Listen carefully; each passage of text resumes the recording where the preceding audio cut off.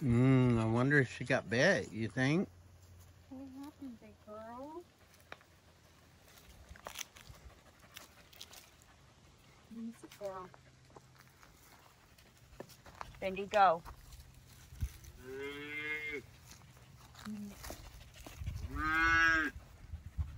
It's her ankle, not her hoof, isn't it? Yeah, I think it's her ankle. Well, too, girl. We better get you some medicine. What happened? Did you kick somebody?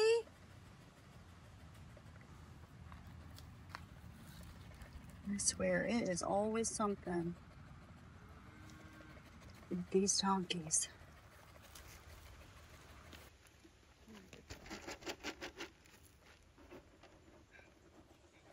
No, this is not for you, sir.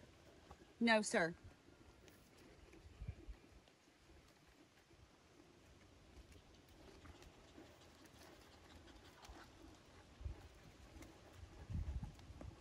You don't need any extra food. So what are you giving her? She has 3 scoops of Butte, which is an anti-inflammatory. It's a powder. I mixed it with this omega oil, apple flavored oil that we have, and some low starch horse feed. So it should help with the pain and swelling. Hopefully she just maybe was kicking at somebody and tweaked her ankle. Still protecting it. For sure. Yeah. It's definitely swollen between her hoof and her ankle joint. You weren't trying to get in the creep feeder, were you? You got tangled up? Is that what happened? Mm-hmm. Probably. You guys, you always got me on the ropes. And this medicine should last for, you can either do a big dose once a day or split it twice a day. And I'm doing the big dose. Since it's so late in the day, I won't have time to do it 2 times today. So it should kick in a couple hours. Come on. You're going to have to hobble along. We got to get you guys out of here. Come on. Come on, BB. Come on, BB. Okay, you two, come on. Pays, get out of the creep feeder. Limbo your way back out of there. Come on. You guys are going back in your old pen. Come on. Come on. They don't know it, but I got a bag of t-shirts. It's not feed, but, oh, come on, Annie. Now, come on, Annie. You don't speak English. You don't know that, what I just said. Come on. Paisley. Oh, my goodness. Donkeys can founder easy, and they do not need extra food. They need to move and eat sparingly.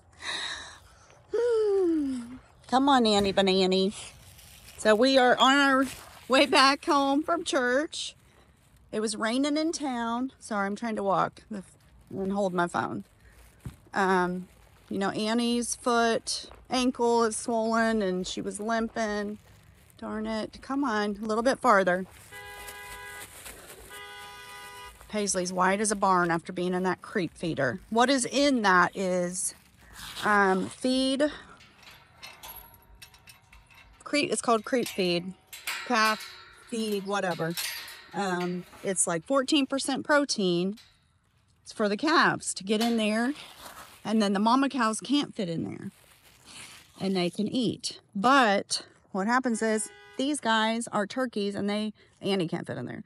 But the too many donkeys do. And they don't need extra food. It's bad for them. This is usually where the donkeys are. But we had moved them out when we brought Missy and May home, just so Missy and May could have their own area and kind of get acclimated to our place. And they've been here for, let's see, today's Sunday. We got them Wednesday. So and they're doing fine. We're going to go ahead and just put the donkeys back in here. They can hang out with Missy and May May. Come on, Pace. Come on. Come on. Come on. Annie fell for my bag of t-shirts. But these two are more skeptical. They're like, why do we need treats? Because we were standing in the creep feeder eating away. Come on. Come on. Oh, goodness. They're a mess. Come on.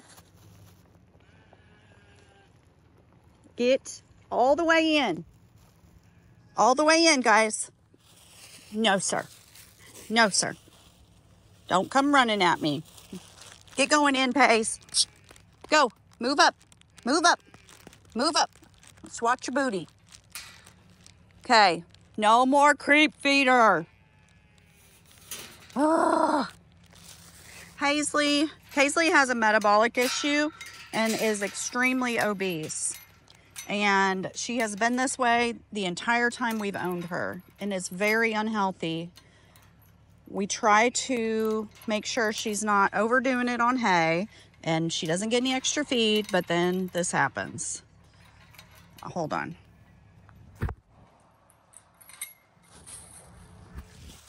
Had to latch the gate. So if you're wondering about Paisley, yes, she has that thick, crusty neck. It's not healthy. She's been that way ever since we've owned her, and now she's on an actual medication that maybe will help. We're hoping. Okay. Good job, guys.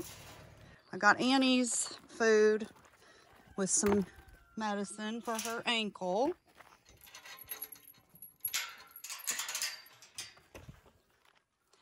Then here they come. There they come. They know that we're the food givers. We're going to try something a little different. We've been feeding them over here by this side of the horse barn, and they like to lay under this overhang in the shade by the water tank. But the pond is actually on the back side. And they know it's there because we saw them back there. But we're going to feed them over by the pond. Come on, Nicky. Come on, girls. Although it's a lot cooler today. It's pretty muggy right now because it's getting ready to rain, but Come on, it's definitely starting to cool off. Come on, girls. Come on. I threw them a watermelon yesterday. I wasn't sure if they would like that.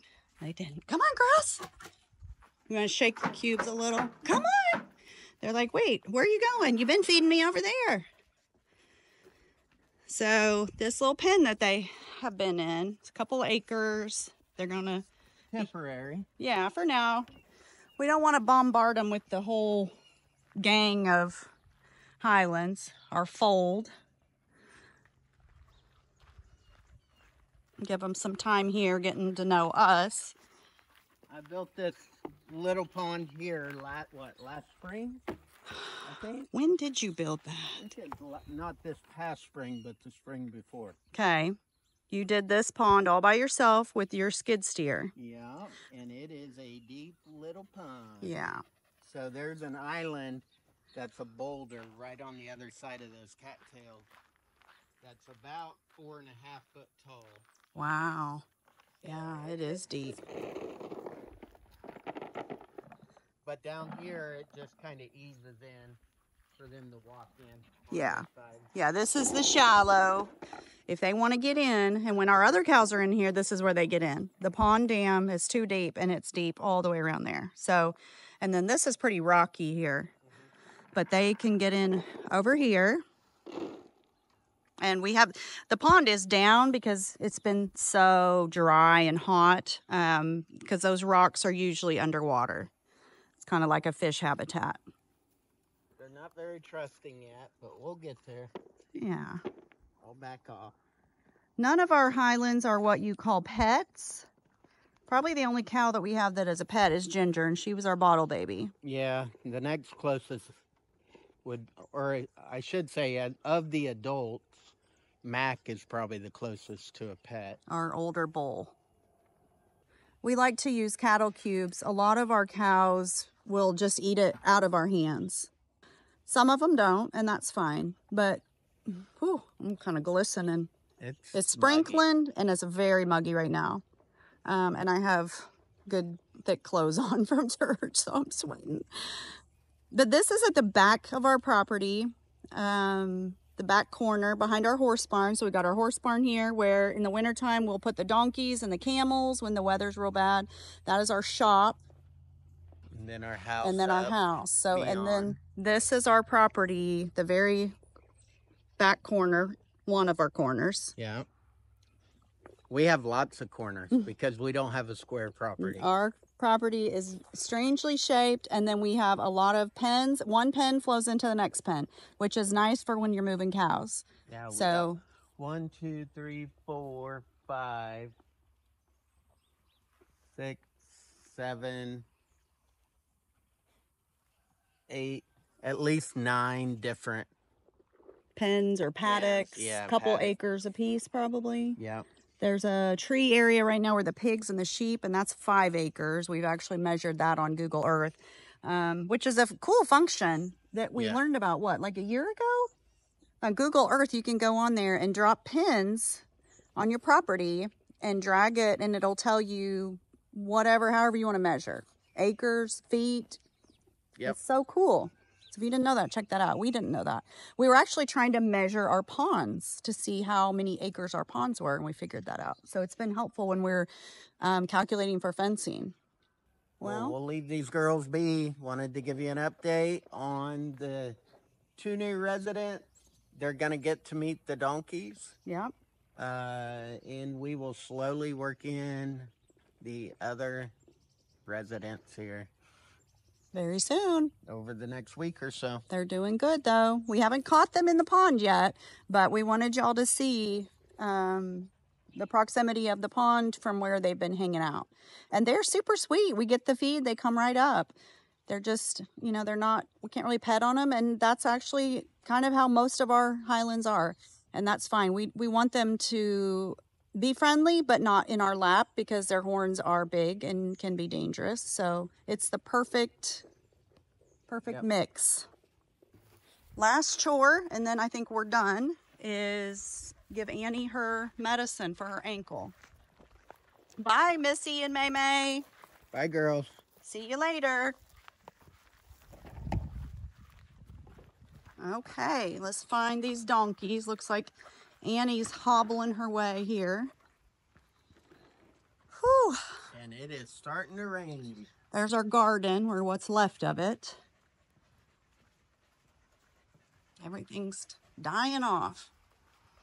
So the girls have this nice overhang, which is where they've been hanging out. And there's also a loafing shed out here that they can get in out of the rain and get some shade.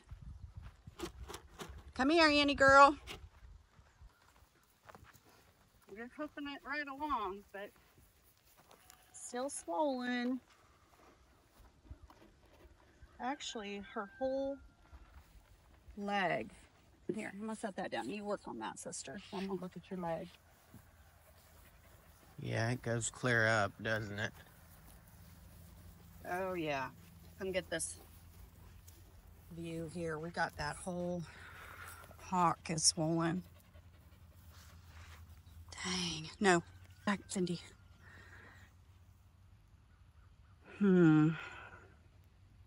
Last time she was lame, it was in a front, though, wasn't it? Well, she had abscesses in both of her front hooves. This, I don't believe, would be an abscess. I don't think it would cause swelling up in the hock, but maybe. I don't know. She probably will keep her on this for a day or two and then get with Dr. Bill. See what it could be. I mean, I feel like they kick at things. They went out with the cows, and she is very food dominant. If anybody tries to eat what she's eating, she could have been at the lick tank. She could have been trying to get in the cattle creep. I don't know what she's been in, but she probably kicked at somebody and probably just jammed her ankle somehow. But yep. That's the way it is. That breeze feels so nice. Yeah, it does. Oh, Lord, let it rain hard as soon as we go inside. Well, let's go inside because it's starting to rain. Okay.